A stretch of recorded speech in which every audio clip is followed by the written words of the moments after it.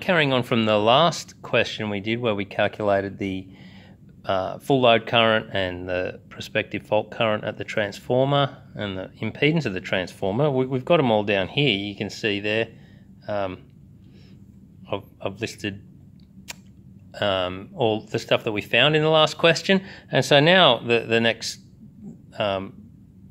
question to tackle is, if we've got cons mains running from the transformer to the main switchboard, okay, and we're told what the mains consist of, and we have to calculate the prospective fault current at the main switchboard. Now, an easy way to look at this will be just to look at a single line diagram for this. And so we can put the transformer in here.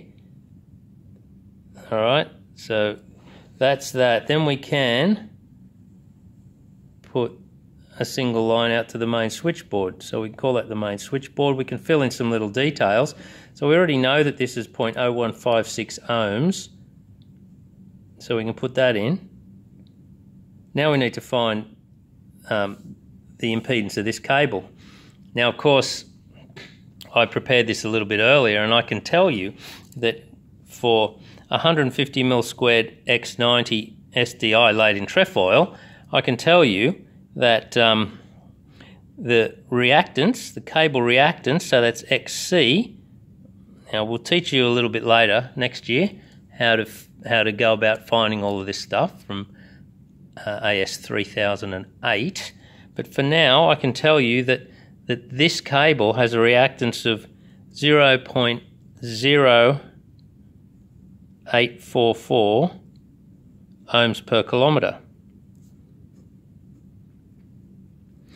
We're interested in the reactance because the cable is bigger than 120. That's what we work off. We can talk about that in the rule book in the discussions. But for now, that's enough for you to know that that's the case. And the RC is 0.16 ohms per kilometre. All right, and so we can find out. Well, we know that it's 63 metres, so the calcs are pretty easy. The reactance for 63 metres of that cable is 0.0844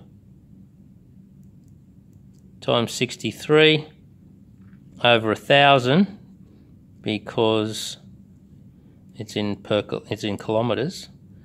So we divide by 1,000, and that gives us 0.0053 ohms of reactance for that cable, and the RC gives us 0.16 times 63 over 1,000, and that gives us 0.01 ohms, or close enough to. You can check these on your calculator. I'm fairly confident I'm right though. And so Z, of course, it's a long thing there, so it's 0.0053 squared plus 0.01 squared, and that comes to 0.0113. And of course, as we always knew would happen, it would be the longest side, so it's the longest, it's the biggest value out of X, R and Z. Alright, so that's ZC, we'll label it. So now we already know the prospective fault current here. So PFI there at the transformer, we've got 14735.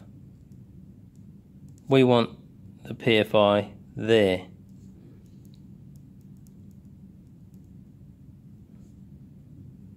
And we're going to find it, and it's like this: PFI at the main switchboard equals 230 over a heap of stuff. 230 over Well, if we just put in the transformer value, it'll give us this. But of course, we're going to put in the transformer value plus this value. So it's 0.0156 plus 0.0113.